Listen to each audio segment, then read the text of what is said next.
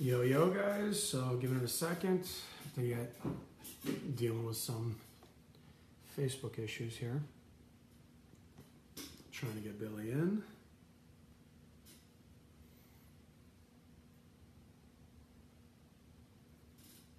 Coach Dan, what's up, buddy? Good to see you, brother. Yeah, Dan, we were at Sesame Place yesterday, buddy. So that's why I didn't get back to you. Finchy, what's up, buddy? We're still recovering. Good to see you, man.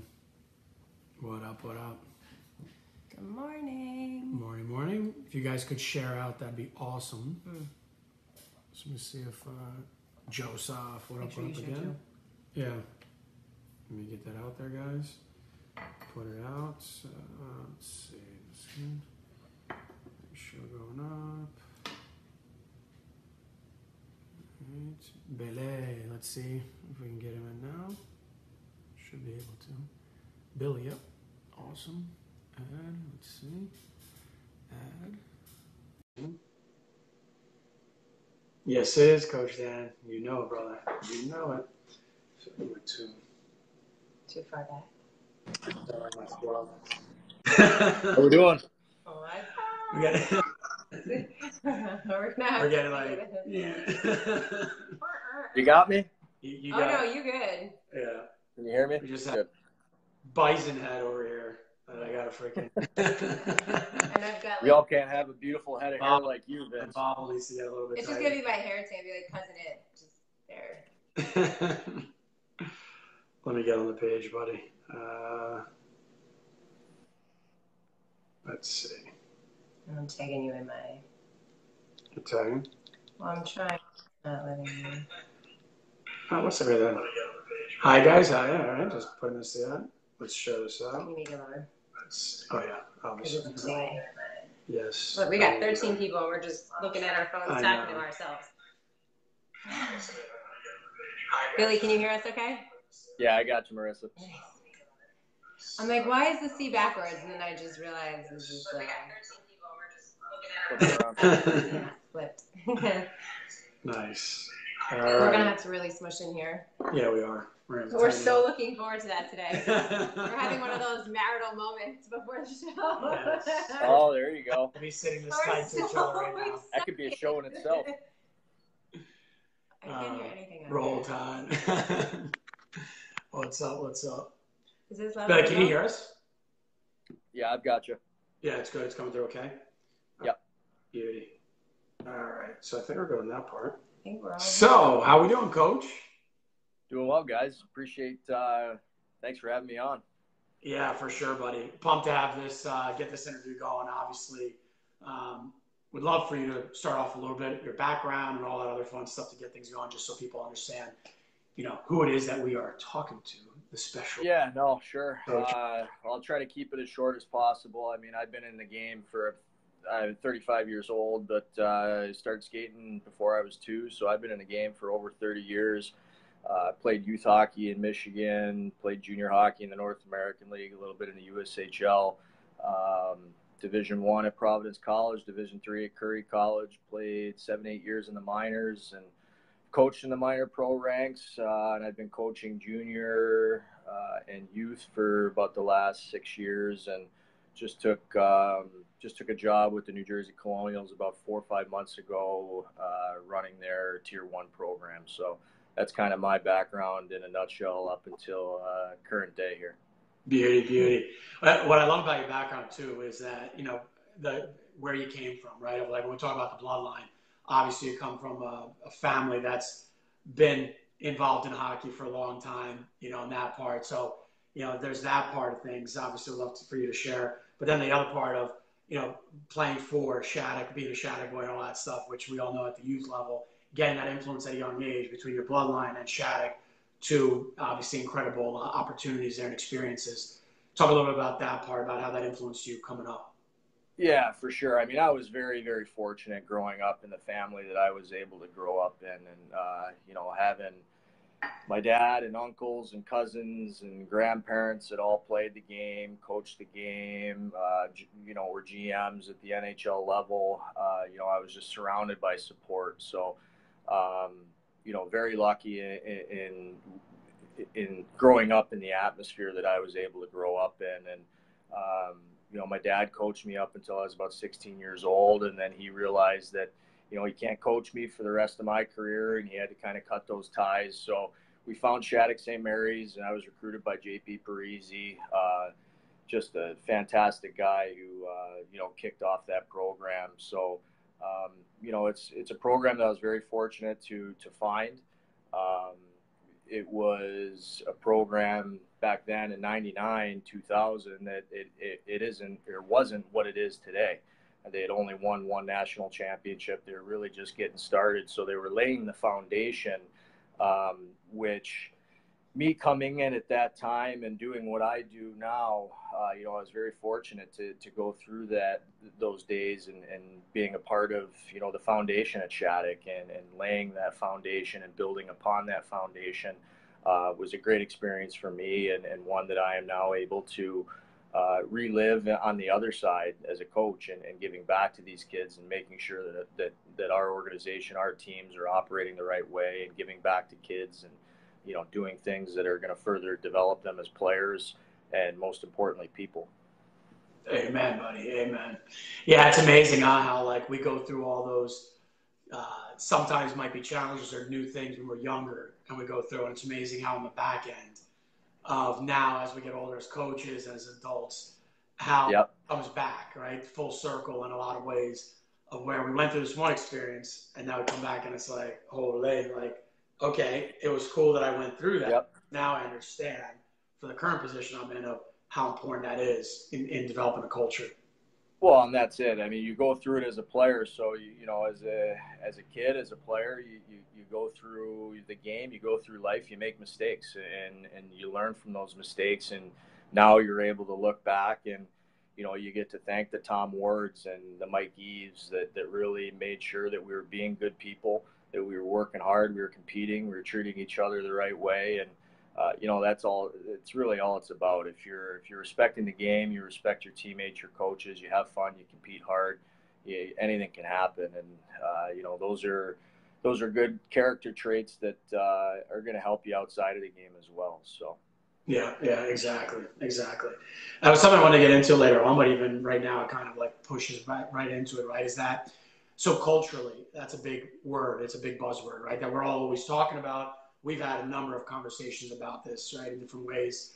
When you look at in today's game compared to, where things were back in the day to now, right, as you're now moving into, your culture and trying to develop your leadership style in there, what are some of the things that you truly just believe in that you've learned from and understand that now moving into this type of position of where you're like, culturally, these are the things I believe in, this is what I want to see, and here was the influence of that I grew up with, coming up of why it was so important to me now to be able to have this in my culture.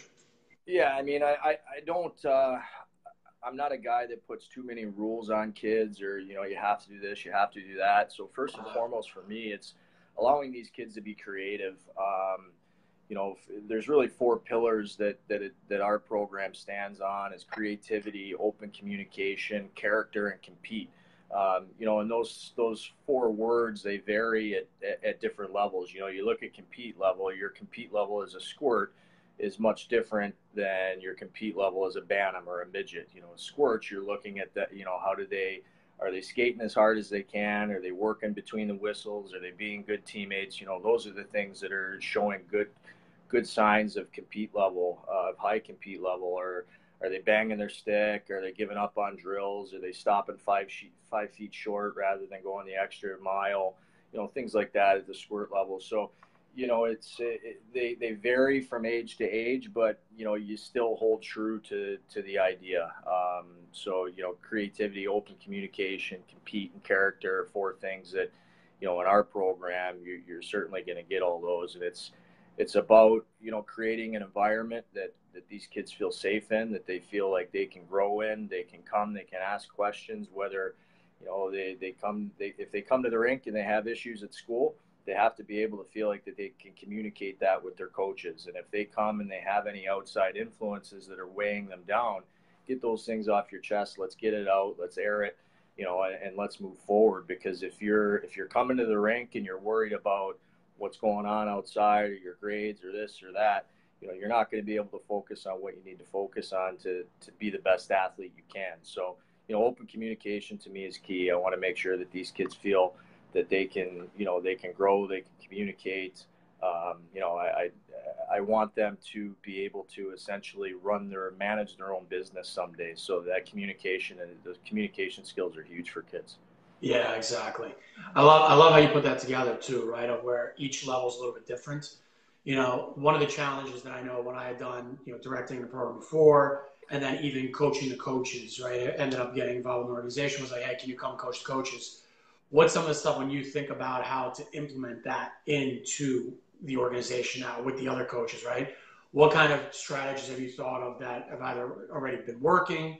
Like, what kind of plans have you put in place, right, to ensure that everybody's always on the same page and allowed to do that? Because, like, as an example, one of the things that I dealt with as a struggle, right, was that getting that support always from the top. This is the way I want to get it done. That's it, right? That communication piece was always a struggle, right, of getting everybody on the same page, getting ownership, getting everyone. So, like, from your perspective now, what's some of the things that you're walking in, because obviously you have a ton of experience now, you've seen a lot of different things. What's one of the ways or a couple of the ways that coming in is like, hey, in order to understand each level and progress with things like creativity, because it is different for a squirt peewee versus a midget, right? Or the communication gap, all those different things. What are some of the things that you've thought about to be able to implement to make it so the coaches and the staff and everybody else on board, and we're following your leadership with that?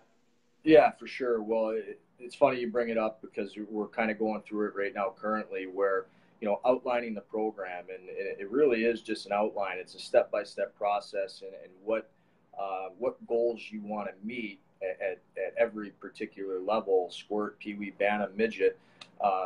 What do you want to knock off the list at squirt? So when they get to peewee, they have, they've got a foundation to where now the peewee coach can say, okay, they can skate, they can stick handle, they can pass. Now we got to learn, we got to teach them a little bit on angling, positioning.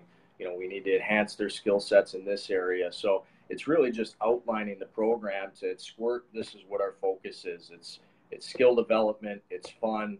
It's being a good teammate. If we focus on those things and those three boxes are checked, now we move them up to the peewee level where we work on a different set of criteria because they've already had the foundation built at the squirt level. Now they're going to build the foundation at the peewee level, and it just moves on up. So it's almost a checklist. It's kind of a set of goals for our coaches that we want to meet or exceed. And if we can meet or exceed them, we understand that our players are going to have a basic foundation transferring up to the next level. Yeah. It's funny. It's just like kind of reminded me of something from when I used to work in the rinks. But when you think about it, like in the figure skating world, they lay that out so crystal clear across the board because they test for it at each stage. Like it almost, you have to pass the test. Right, and it's just like it's great because it not only communicates like the staff is all working on the same thing, but from especially like what we're trying to do is educate parents, but like putting that outward also is that this is what we're trying to teach this season. This is what we want your child to be able to do, and like including them in the process is so important. But it just totally made me think of that figure skating, because I forget what they call it. That's how uninvolved I am. Figure skating, but I remember the different levels, and it was like, it sounds so similar, which it should, because it's organized and it's structured, but it also allows for creativity and other things. But do you guys also communicate to your parents as far as what or it's the summer, but like for next season plans to, or so that the parents aren't in the dark, they're included in, or anything in that kind of department? Yeah, for sure. I mean, when I first took the job, the first people I met with were the parents across the board. So, you get back to the open communication piece within the program. The older they get, the parents kind of take a back seat, when they're 18, 17, things like that. But, squirts, peewees, bantams, the parents need to be directly involved. So, having a big organizational parent meeting, we're going to have a kind of a kickoff weekend where we'll bring all the teams in, all the parents, and we'll meet with them individually as groups, as teams. and just lay out the development plan for them. So this is our expectations. Here's what you're going to get. And by the time your son or daughter has gone through a season from August to April, you're going to see this sort of development. You're going to see, a change from here to here, and you can expect that change. So they're able to evaluate that. And if we aren't able to, make a player that, that comes into us and he's an average skater, if we can't enhance those skills, we need to look internally at what we need to do better to give back to the kids. And it's all about holding yourself accountable, holding the kids accountable, and making sure they're having fun while doing it. So, love it. Oh yeah, love it. New age, new age hockey. Well, hockey program. That's just it. I mean, even at the highest levels, it's a new age. The old regime, if you will, and I still think coaching is in the dark ages, but it's it's changing, it's evolving, and even at the NHL level, I mean, the guys that yell and scream, they lose the room, they lose the players, and their voice is only heard for so long. So, if you treat each other with respect, you're growing together, you're learning together. It's the best atmosphere.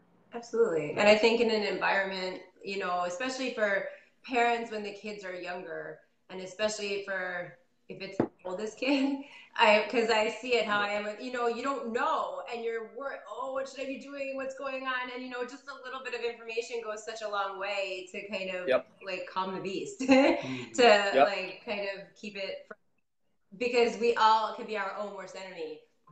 As parents, what if this happens, or what if this, or this, but then it's like when you put yourself out and you're willing to communicate, because we hear from people all the time that are like, we don't talk to parents or whatever. And we fight so hard against that, because then you're just fighting that battle 24/7, 365, year in and year out. Whereas if you bring them into the process on, by the time they're midgets, they trust you. It's good. It's, they're like, okay, trust the process.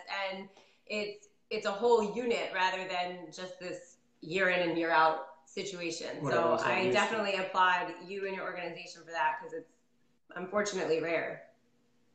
Yeah, no, it is. And it's, again, I've just been fortunate enough in my days to play for some very good organizations. I've also played for some bad coaches, for some bad organizations. And you learn just as much from the bad organizations as you do from the good. And the bad coaches as the good coaches. You're always learning in this game, and that's the greatest part about the game is there's something new and different every day. But yeah, I mean, it was just a thought that the more communication we can provide the parents, the players, the more education they're getting, and that's what we're here to do, is educate the players, educate the parents, and we only get the players for so long. The parents have the players for longer than we do, so if we can help educate the parents to understand our thought process and understand that it is a process. You're not going to see results overnight, but here's what we're doing. Here's our plan. Here's when you can expect to see results, and here's the results you can expect to see. Everybody kind of trusts the process or can start to trust the process. When they don't have that information, they don't know what to trust. They get kind of lost in their own thoughts, and so educating the parents is a big piece for us. Oh yeah. For yourself, right? Did you have like a personal evolution throughout the years, from the playing days to the coaching days, with your take and mindset on parents, right? Because that's one of the things we talk about all the time, is that what people don't realize is by practicing things like mindset skills, you can shift your perspective, right? Case in point is, I was in that boat back in the day when I first started coaching as well. Juniors, I don't talk to parents. I don't want to deal with them, all that stuff. And I always had this like cold kind of thing that after games, I just walked by them. I didn't want to deal with them because of the headache and all that, until, about 7 years ago, it hit me. I'm like, what am I doing? I'm an idiot. Like, this is stupid. Like, I'm making everything harder by not taking on a holistic approach. It's about the parents. And in the beginning, that was a shift for me, because I was one of those coaches that was just like, no, I don't. But in the beginning, I was like, no, you got to talk to them. And then as time goes on, it became natural and easy and all that stuff. So, like, talk about, did you have any challenges with that, or was it pretty seamless? Like, how did you, because, like, you're definitely more of, like, that friendlier character to people, to everybody. Yeah. Or like, if I love you, I love you. If I don't like you, you're gonna know. Yeah, bye-bye. You're better. You're way better. Yeah, no, for sure. Not let them know. The transition period for me was, I don't want to say it was short, but it was just a bit different. You know, coming out of being being an assistant coach, a player coach at the minor pro level, you're dealing with contracts and men and players, so you don't ever deal with parents. Coming into the junior world, you know, kids being 17, 18, 19, and 20, the 19 and 20-year-olds, you rarely hear from their parents. So I was lucky where I only had a couple of younger players at the junior level that, you know, their parents really wanted to be involved. So I was open in talking to them, but there was probably only a 4 or 5. So I didn't have to manage a whole team of parents. So I was kind of lucky where I came into a certain scenario where it wasn't youth. So I didn't have 15 to 20 sets of parents that you have to communicate to. I had 4 or 5. So I was able to manage those parents a little bit easier that year. So that was my first year of coaching, which was, I was very lucky. We had great parents, we had great kids. And for me, you know, I use this with every team, whether it's selects, colonials, pro, youth, college, junior, it doesn't matter what level, but it's all about family. If you create a family atmosphere, you're open to communicating with parents. You know, you guys live it. You've got a beautiful family, and you know, there's trials, there's tribulations, but you have to communicate through those things. And if everybody understands that, you know, we care about our players, we truly want them to be better players, but more importantly, better people. You know, if that communication is there, you know, you're able to get through some tough times. And let's be honest, hockey is an adverse sport. There's going to be adverse situations. So as long as everybody is pulling in the same direction and understands, you know, we're doing our best and the kids are working and they're doing their best, and you have that open communication, you've got your standards set, you know, everybody falls into place. I think that's what's so important about your experience, right? Is that adversity piece, is that understanding in a family, right? We've talked about this many times before, but that's something also of a shift in perspective, right? Is that realizing that so many families operate under, everyone talks about the family principles, but there's this misconception inside of the industry, right? Or any of the sports industries, of where when you say things like family, well, that means then perfect. There's no issues. You love each other. We don't hate each other. Everything's amazing. It's incredible. It's bliss. Where it's couldn't be further from the truth. Like, yeah, not a chance. Where it's like, I'm going to knock you out, and then the next day, let's drink and hang out. And we're okay yep. with that. Whereas if it's just a friendship, we talk inch to each other, and we turn around, and it's like, I don't want to talk to you for a while, maybe never again. Yep. Whereas with family, it's like, no, like, we get into it with each other because we're passionate. We both have our ideas, but at the end of the day, we still have to figure it out and drive through it. And I think there's nobody better in terms of really understanding that and having the framework of the knowledge of the game, along with truly believing in that type of, you know, mentality and that type of mindset. Is that, yeah, when it comes to family, this is the way it is. Sometimes some days are going to be great and some days aren't going to be great. But I think that's what's going to be interesting to follow and watch situations that you have to deal with, you know, in that regard. But, you know, the challenge of, I know that somebody, for you, when it comes to adversity, you have that ability and you know that know-how of how to do it. It's going to be challenging for you because it's getting other people to understand. Sure. Right? Have you had those type of situations when you think about that, of like where you had to deal with a tough situation where you had to treat a family like family, where you had to come in and do that? Have you had that experience yet, or can you give an example of that, of where you dealt with that type of situation and it was really hard for you, but you still got through it because it's family. This is the way it goes, and this is the way it is. Where you had to, in essence, use your own mindset of, well, I get it. This is the way it needs to be. I need to get through this with them and go through it. Have you gone through without? You don't have to name names, obviously, like that. But have you had those challenges where you went through it? Yeah, definitely. You know, and it's, you know, it's funny because as a player, I probably would have handled these situations a lot differently and kind of reacted on emotion. Oh, yeah. But you can't do that as a coach. You know, you have to understand that, you know, you're a leader in every sense of the word, and that's what you have to be. So you got to get outside of yourself, your own thoughts, your own feelings. Sometimes those don't matter, and you know, you really have to adjust your mindset and deal with certain situations very delicately. But you know, I've certainly been in you know, a number of those situations where you have to have tough conversations with people that you hold close, and you know, sometimes they take those conversations to heart. They listen. Sometimes they don't want to hear the tough words. You know, that's the tough thing about nowadays is so many people want to protect kids. You know, they want to make sure that they give them the best opportunity, and everything, like you said, is nice and shiny and you know, easy. That's not the game of hockey. You know, it's, you look at the guys that are able to lift the Stanley Cup. You know, the amount of adversity that they go through the course of just a season is crazy. Now you think about what they've gone through you know, throughout their careers. They're in adverse situations every day. So how do you handle those adverse situations? Are you able to get through those situations?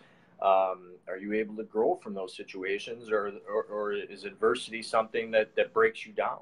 Because if it's something that you can't learn to handle, you might have fun in this game, but you know, you're not going to play it for a long time. Eventually it's going to become too difficult for you, where you haven't learned how to handle the adversity, and you can't get through it. You know, for us, it's about looking adversity right in the face and running right through it. You know, you have to hold your head high and stick your chest out and just keep going.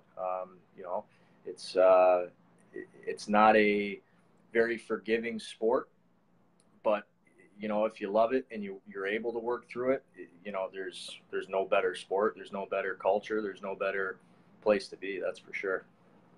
Yeah, I would say one of the biggest things that I've learned through my mindset journey that relates so much to that is, you know, depending on who you speak to, they have different words, but it's that dynamic versus fixed mindset. But the big thing that I think is so important for all of us, whether we play hockey or whatever it is we do in our lives, is you can't out-mindset yourself from ever having adversity or tough times or failures or sadness.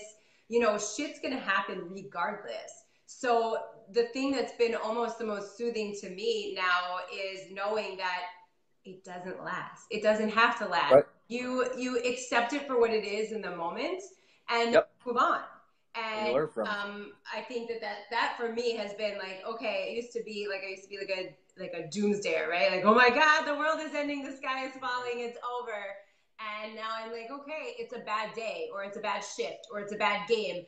It doesn't mean it's a bad life. It doesn't mean that it's just over from there, and having the opportunity to just be open to learning that, and learning that, you know, if you're going to be fixed, then all you're going to see is that. You're not going to think there's any possible way for it to end any other way than just what's right in front of you. But if you can just take a step back, different perspective, and realize that it's just a moment in time of your life. That's it. It doesn't have to be this downward spiral. But I just wanted to bring that up because it reminded me of that, because you can't, whether it's hockey or whatever it is you do, if you play the piano, like, it doesn't matter. Yep. Something's gonna, at some point or another, no one lives a perfect life. But if they're telling you it's BS, it's not happening. So right. Exactly. Like, I think, Billy, how many times we've talked about this, of where it's counterintuitive by nature, right? Like we talk about all the time of how if the game is played mostly without the puck, why do we spend so much time on playing with the puck, right? Because we know that majority of it, 95%, is actually what you do away, not with. But we spend 95% of our time with, not without. And so it's the same thing with adversity, right? Of where that concept, that mindset that you can, hey, it's an attitude. It's like, hey, like, it's not always easy, right? It's not always easy to practice adversity, but you can actually practice that skill. And I think it's the same thing that you see at the youth realm, of where what happens is we don't realize adversity is what shapes you, what actually builds you into strong character later on. The adversity is actually what 95% of this is to get through. Yes. Right? That's the biggest part. And everyone deals with it. Even the rock stars are dealing with the same type of adversity that people generally tend to think that doesn't exist, when the reality is, we all know, you know, it does. We've been fortunate when we work with those players, and we know they put as much, or if not more, pressure on themselves that even when they're doing great, they're creating their own adversity. Like it's wild to watch.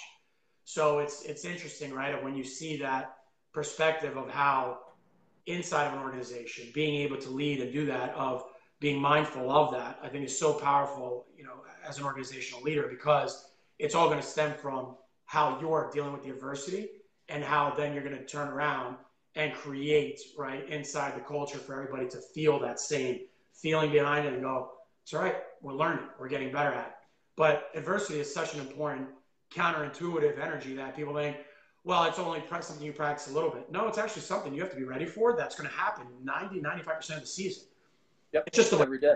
But if you go in eyes wide open and realize that's the way it's always going to be, you're going to learn so much and see that adversity is actually good. It's positive. Yep. It's a good thing. It's not this bad word that a lot of times we naturally want to be protective and, protect the kids and be safe. And that's the duality that we all have to deal with and go through that. Well, and that's just it. It's about creating the environment and making sure you have coaches in place that can help build that culture and preach those things. When our kids are making mistakes, do you scream at them and sit them for 5 shifts, or do you break the mistake down and give them other options and work on things during practice that can be related back to that exact play? Are you doing those things? And we have to have people in place, and we've been very fortunate to bring in some great guys here this year that have that culture, that create that atmosphere. They're great communicators. They love the creative side of the game.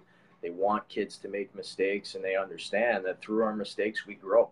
And obviously there's different focuses there's a different focus at different levels. The older you get, you start to, not that wins are everything, but when, midget hockey is midget hockey, you're competing, you're trying to put out a successful product. And, but at the youth level, it's just about developing their skills and their mindset. So when they get to those older ages, junior college, and you have to perform to play, they're able to get through adverse times. They're able to have confidence in themselves to be able to make plays. So when they get to that level, they step up. But it's about, creating that atmosphere that allows them to develop from, 8 years old all the way up to 18. Yeah, exactly. I think what's really important about what you said there, and for our parents watching and even coaches that are watching as well, when you talk about the idea of making mistakes, right? And I'd love to know your personal take on it, of how you're dealing with it, right? But for me personally, that's something that I've truly believed in now for years, right? Where I knew this is what it is, right?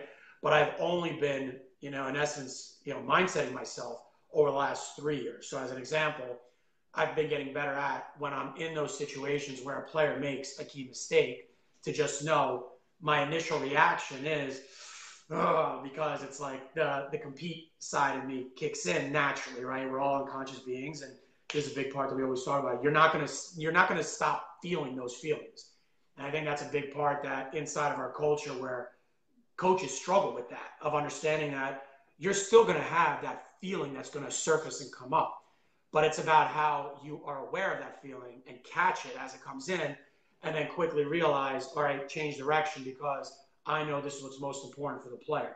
And so I've been getting a lot better at it. I'm not great at it still yet. I think I'm definitely good at it, of where I go through it and I understand and I feel it surface and it sits right here.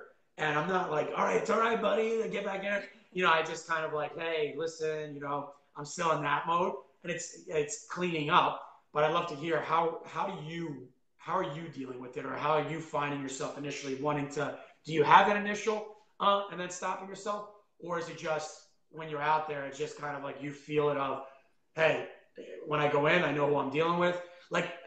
It's easy for me when I go out on the ice with squirts and peewees, it doesn't even surface. It's more dealing with it when I'm with the Bantam midget crew, of where you really have to, because you have higher expectation, I guess, from them. But I hear your take on it, of how does it sit with you? Is it something more natural? Like, Yeah, you feel? my first couple of years coaching, it was difficult, right? Because especially with the older kids, you just expect them to be able to perform, and when they can't perform something that you think may be simple, you struggle in communicating that initially. So, as a coach, you have to break down every detail. So if they can't execute something, you have to show them how to and why they're not currently, and what they need to change to be able to execute that movement or that play or whatever it is. And if in the moment as a coach, you're allowing your mindset to flip and say, what the whatever, you don't have the ability to break it down and communicate it and teach.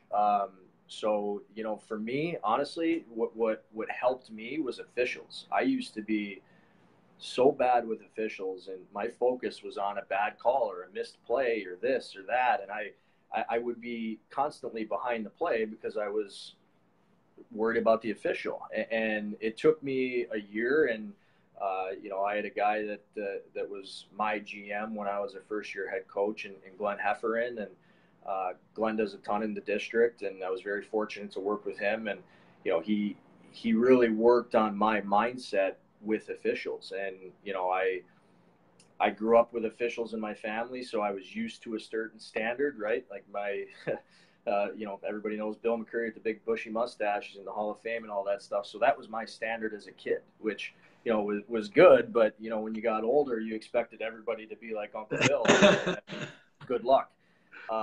So my mindset really shifted that year, and I think it was my second year coaching.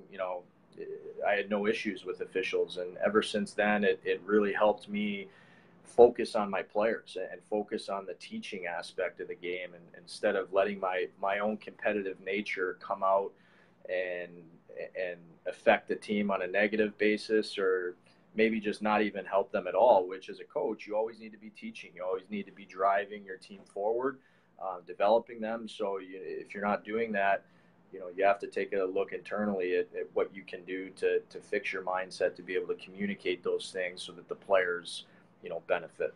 Yeah, exactly. I would say that translates too perfectly for parents also. Like, everyone's a great Monday morning quarterback. It's so easy to sit in the stands and watch a play unfold and pick out mistakes, but you're not out doing it. So I think it's just like a great thing for parents to realize too. Like, of course, there's that natural, because you're watching it. Like you're gonna have that unconscious being. Like, you're watching a mistake happen. You're watching, but you have to remember too. Like, well, if you could put some skates on, and I don't mean you guys as coaches, but I mean like us parents on the bench. So like, I can barely skate. So like, who am I to say, great, you made a mistake? But like, I don't know. Like, if I was out there, I'd be a lot worse.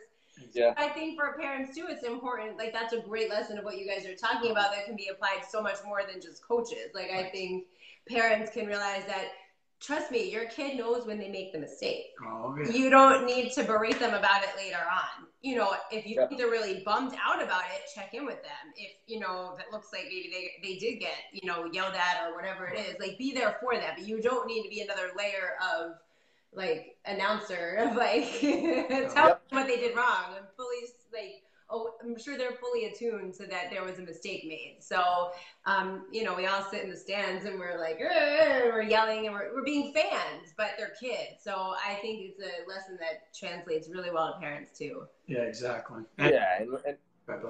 And what I tell all my players and coaches and parents alike is it's not the mistake that defines you as a player.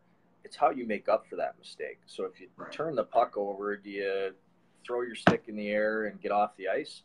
Or do you stop, go get the puck back, give it to your teammate? How do you make up for what you just did? Is there extra effort there? Or do you just kind of give up on the play? To me, it's how you make up for the mistake that is of greater value than the actual mistake itself. So if you can continue to preach that, and the kids understand that it's okay to make a mistake. It's okay to mess up, but I have to respond to that mistake. I have to work harder to make up for that mistake. That's when kids understand mistakes are okay. We just have to continue to work through them. Exactly. And I think one thing to point out that you said, right, is that consistent messaging is bringing that up, because that's what ends up happening at the competitive layers of this whole scenario, right? Is that we want to start focusing more on the wins, and eventually, oh my God, we're going to make mistakes. Like one of the things that we discussed the other day, right? We talked about how the irony is that if you have a good organization, you have good players, you're automatically going to be one of the top teams out there. So when you're surrounding the culture by people that believe in your culture and are doing that, yeah, you're going to make mistakes, but the wins, ultimately, we all know at the youth level, he who has the best player wins. Like, it's just the way it goes. Like, nothing against you on that, although you probably do really well coaching-wise. But if I pulled together all the best kids right now and said, here, you take the bench and go, you can't skate, you can't do any stuff, but I guarantee you're going to be in the top 10. Probably, actually, you'll probably get her going. Probably top 5 with these kids. Because that's the youth level. But at the juniors and higher, it doesn't work like that anymore. It's just the way it goes. But the consistency of the message is where I think a lot of coaches and parents fall short, because we talk about high percentage plays. What really matters the most? And the word mistakes, allowing mistakes, working through, getting angry over mistakes, right? Over the course of a season, and parent, coach, players, teammates, everybody. It's such a big part of it, where mistakes is just a communication. Mistakes is another one of those high percentage mindsets that it's like, we have to think about this over and over and talk about it over and over, and not allow our emotions to get over us, because we're in here in a 6-month process. That one mistake that I'm making in September could be a huge difference maker, that because you allowed me to just keep working through it, and we're in March and we're in a big game or whatever it is, because you allowed me to work through it all those months, it gave me the confidence to allow those mistakes. Then when it really meant something later on, now I have the confidence to do it, as opposed to how many creative outlets, or, the idea of the belief I can do it, get crushed because it happens, whether it's the coach crushes it, the parent crushes it in the car, your teammate crushes it, or you crush it yourself, where you just say, I can't believe I messed up. That's where things that's where things really get messed up inside of it. You there, Billy? Yours? Yeah. There we go. Yeah. That's where a lot of things really get messed up inside the process, where people don't realize that, right? You got to allow it to happen, but then how are you handling it? How's the parent handling? How's the kid handling? These are the challenges that we all face that we have to be mindful of as we work through that process. So it's easy for us to say, yes, we believe culturally in allowing mistakes, but it's a whole nother thing of actually working through that process and allowing it to happen is a whole nother animal that takes so much sensitivity, so much awareness, so much consistent messaging to work through in managing it, that it's just something that I think pointing it out, the appreciation of it, and for people watching to understand that we say it, we've seen the memes, we've seen the quotes, and we get it, but it's such a big thing that I wanted to point this out, because I know how much of a believer you are in it, and how much culturally that benefit in your organization to allow that to happen, to talk with coaches and parents, it's not something that we raise up enough and talk about it in this context enough, because it's not easy to do, but we know the benefit of it in the long term is basically what I wanted to get out there, and love to hear your thoughts on that. Yeah, for sure. I mean, it's a process. So to be able to work through your mistakes as a squirt and a peewee and a bantam, now you've got that confidence, and you've got the skill sets too, as a midget and a junior hockey player and into college. Now you're able to execute those movements or those plays or whatever it is that you were, essentially allowed to grow into as a youth hockey player. Vince, I mean, at some point in your hockey career, the fun takes a back seat, and now it's a job. Yep. Now, that is starting to happen earlier and earlier for kids, and we wonder why we're losing players at 16, 17, and 18 years old, because we're putting an emphasis on this is a job. And trust me, I've said it my first couple of years coaching too. I caught myself saying it last weekend to 11-year-olds, go out and do your job. Well, when you're talking to 11-year-olds, well, what is your job? Okay, let's break that down. Right. There comes a point where it does become a job, and it is performance based. But you can't have that for 8, 9, 10, 11, 12, 13, and 14-year-olds. So you have to allow them to grow into themselves. You have to allow them to make mistakes, be creative, and teach through those mistakes. I mean, there's no better teaching point than when a player makes a mistake for a coach to be able to go over and analyze that mistake, break it down, give them different options, and spin that mistake into a positive. Because that's what allows the kids to develop. That's what continues to grow the game, because they're having fun. They want to continue to play. They're not afraid of making mistakes. And when it does come time for them to have to perform for their job, they're confident. They have those abilities because they've been allowed to do it. They've had coaches that have implemented that into their psyche, if you will, that it's okay. It's okay to be creative. It's okay to make plays. And if something happens, I just got to make up for it. Yeah, exactly. That's one of the toughest struggles that I'll always have from a performance coaching standpoint, right? Is that getting a player to understand a high percentage play that's like, hey, yeah, you're going to make mistakes at it now, but at the junior USHL, NA, whatever it is, you go into that level, college level, at that level, that's going to be a huge skill. That's going to be a huge asset for you down the line. And because of at your age now, we got to work through it. But then when you have a coach that doesn't allow them to work through it, that's where the disconnect starts to happen, is where, well, if I make a mistake, he's going to yell at me. And that's where the toughest part of where we're managing it, of where, well, you can work on this in practice. You can work on this by visualizing at home, working on your own game. You want to pick out the times when you can actually use it. But that's one of the biggest challenges I'm always facing, is that when you're trying to help them understand that even though you're making that mistake now, the value of what that habit is, you have to keep putting the time into it, versus when they're on a team that doesn't allow them to explore that. It's such a huge challenge, right, that we all face and that we're always dealing with. That, again, brings it back to that adversity piece. But what's awesome about your concept and your philosophy of when they're younger, that's where it's all built. Ultimately, at the end of the day, that influence starts from when they're younger. So the more we can influence parents, coaches, players to allow that to happen when they're younger, then when they're older, they have the confidence, they have the ability to adjust to maybe a tougher coach and say, all right, I get it. It's the way it is. You're the boss in terms of the team. You lead the ship. I got to listen to that. But then how can I adjust my game to still do my thing, my flavor, but still make you happy, because I know that's the way it is. I think that's a big piece that we miss, is that we think in cultures it's about being tough, when the reality is no, it's the reverse. Of when they're younger, if we allow them to open their minds to that creativity, later on you can be tougher on them because they've gone through adversity in the beginning, and we're allowed to make mistakes, have fun through it, understand that, okay, certain things I can do, certain things I can't. I'm a part of a team. That makes it a lot easier when you're open and honest and with the communication part on that, versus later on. I think it makes a huge difference inside of cultures when you do that. Yeah, for sure. And you just sparked another thought in saying it's, you're a part of a team. You can't ever, as an individual, put yourself before the program. The program is always the most important piece. And as a player, you're never bigger than the program. And, going back to my days at Shattuck, I mean, my line mate was Zach Parisi my last year there.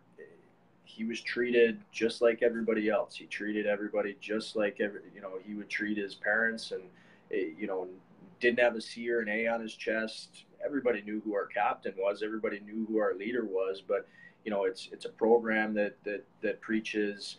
The program is bigger than any individual, and if you're doing that, and kids understand that they have to fall into a team atmosphere, and they work for each other and they play for each other. Again, it's just about building the culture for these kids to grow and continue to develop in the game. So,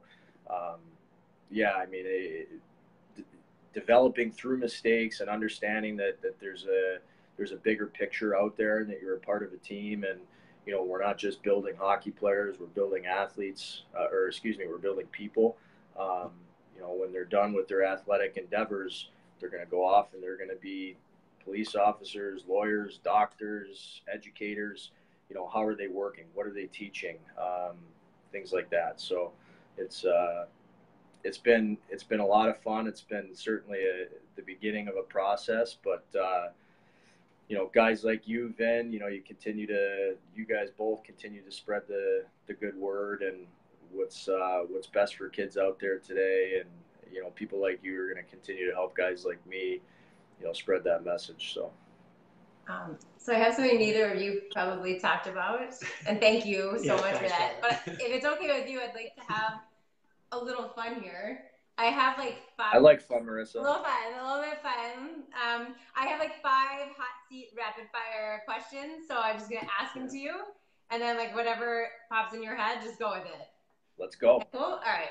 I'll start easy. Like, what's the favorite rink you've either played or coached in? Favorite rink played or coached in? I would have to say University of New Hampshire's rink. I love playing there on the road. Nice. What's your favorite memory as a player? Pro, youth, doesn't matter. Favorite memory as a player, winning a national championship with Shattuck in Philadelphia. Hey. That's awesome. I love how I write your answers down. Like I'm like what's your most embarrassing moment as a player or a coach? Most embarrassing moment? Yeah, it could be kid, youth, whatever. Most embarrassing moment was I told my dad to shut up when he was coaching, and he made me crawl off the ice. I had to crawl all the way around from the bench all the way to the stand side where the locker rooms were. And when I had to crawl because it was all cement, so I couldn't walk. And when I got halfway there, all the moms came running over, and I was in tears, and they were yelling at my dad. So that was my most embarrassing moment. Cool. That's old school right there. That is definitely old school. Biggest aha moment? Biggest aha moment? I would say when I was recruited to Providence, when they told me the reason that they decided to commit to me was a big aha moment. I was in my last year. I was a 20-year-old playing in the North American League. I had one more year to prove that I could play Division I hockey. Was going into the biggest tournament of the year that kicked off the season, so I wanted to have a good showing. In my first couple games, I came out of the gate hot, and I think I was leading the weekend in scoring, so I had a bunch of teams coming to watch me the last game and put a lot of pressure on myself, and I broke my ankle in the first period, and it was across the ice from the benches, and I went down, and I knew my ankle had snapped. I couldn't stand on it, but I wouldn't stay down. I just kept getting up, kept falling, kept crawling over to the bench, and when Rick Bennett, who's now at Union, told me, the moment I saw you not allow yourself to be defeated, and you just kept crawling to the bench and wanting to get over to your team, and you wouldn't let anything keep you down, he said, that's when I knew that, I wanted you on my team. So it was an aha moment because it had nothing to do with my skill. It was my want to that put me over the top. Love that. That's sick. And then finally, if you could wave a magic wand and change one thing in the game today, youth, pro, doesn't matter, what would it be? Wow. Jeez.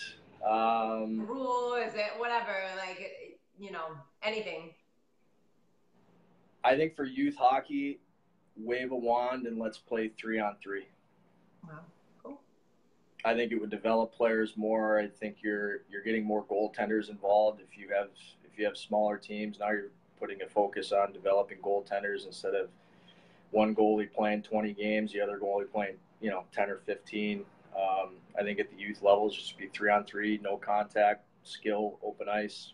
Let's have some fun. The McCreary 3v3 League coming your way. Let's do it. Sponsored by Bloodline. Sign. All right, those are my rapid shot questions. You did good. I like them. Thanks. Those are tough.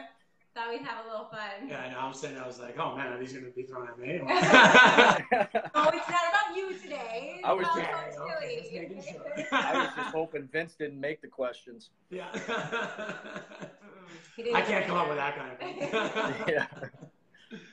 Oh, that's awesome. No, it's Way to tie it up here. No, it was awesome. Yeah, that was awesome. Like, obviously, the big reason of bringing you on, right? And by the way, I love that rule at the end, right? It's so funny, right? Because there's parents and traditionalists that are listening to that, and it's going right over their head. Clutching their pearls. Yeah, they're like, how could you do that? Oh my God.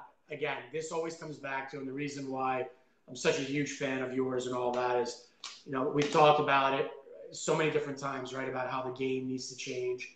And we need to think more in development mode, not in winning mode, which is still what majority of the game does. It's just you can't leave it. It's hard to get out of it. But what you just said was development mode of what does it hurt anybody from 6 to even 10 years old for 4 years to say, we're just going to do 3-on-3 the whole time. What does it hurt? It hurts nothing, because once they turn 11, 12, you can get into all that other stuff easily. But developmentally, what you just talked about, people think, but what about offsides? And what about all these other things in the game? How can you learn that later on? It's like, you can easily learn that later on. And that's what I love about the mindset that you bring and the philosophy. When you talk about new age coach and all that, it's refreshing. It's inspirational, because the reality is we need more guys thinking outside the box to change it and realize there's more to this game than just the winning aspect of it. There's a development, there's a life component, there's all those components. And if we actually use what science shows us and what our intuition tells us and all these other things, it'd be amazing how much would change fast.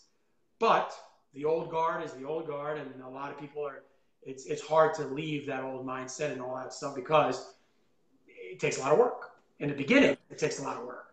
On the back end, though, it wouldn't. But in the beginning, once you see the results, then it's like, wow, okay, we can change it. But that's one of the things that, huge proponent of yours, love you as a brother, as a friend, and all that stuff. But, the bigger part, obviously, is that the work that you're doing, the fact that now you're running this organization is awesome, because what an opportunity to lead and show the rest and everybody else that, hey, what we have here, it's working, it's going, and more people will listen to that when they see that one of the best is out there running this type of philosophy. We can implement that too. And we can do that just as easily as they do it. So it's awesome to watch and see how people right now. No, I really appreciate it. And, obviously very, very blessed to be able to do, what I do. And I'm just I'm a hockey purist. There's nothing else I want to know. There's nothing else I care to know. This is what I've done every day of my life. And, extremely blessed to have this opportunity. And, at the end of the day, good players are good players, and those guys are going to go on to do whatever they're going to do in the game. And we'll be watching those guys on TV someday. But, for me, it's about helping the game as a whole. So it's about keeping kids in the game for as long as possible, making sure that they're reaching their highest levels, whether that's Division I club, Junior A, Junior B, U18, college, Division III, whatever it is. They have to have a good experience. They have to play for an organization that they know, cares about them, wants to develop their skills on the ice, their skills as people off the ice. In a place that they can go and have fun as a kid. So, just extremely blessed and love what I do, and wouldn't want to do anything else. So, want to obviously do more work with the Maltzes, and appreciate you guys bringing me on here. And anytime I can be of help, I'm here. Absolutely. Well, thank you so much for joining us today. If you guys really enjoyed what Billy had to say, their conversation, please share, hit like, so that we can help spread the message out to all youth hockey, sports, whatever it is. But, we want to really get the word out there. So please hit share, hit like. We thank you so much for joining us today. Yeah. Follow Coach Billy on Facebook, guys. Puts up cool stuff all the time. Right? And again, just pay attention as much as you can, because I know the Colonials are fortunate to have you. It's going to be interesting to see as time goes on, to see how much more they're going to develop overall with what you got there. Absolutely. Yeah, thanks, guys. We're excited. You're welcome. Beauty. Have a good day, everybody. All right, buddy. Yeah. All right. Talk to you guys later. Later. Bye. Bye.